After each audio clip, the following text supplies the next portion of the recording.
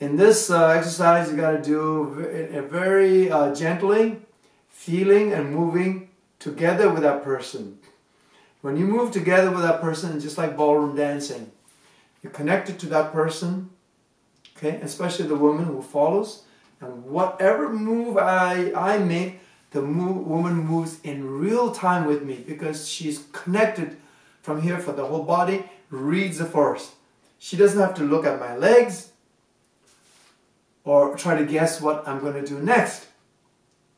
It's just this whole structure about being neutral. I connect with that person the same amount and we're going up and down, whatever it is, same. There's no resistance or there's no lag.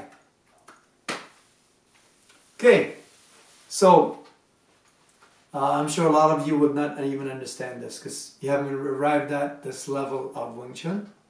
So you'll keep on doing the way you do it until one day you realize it's crap.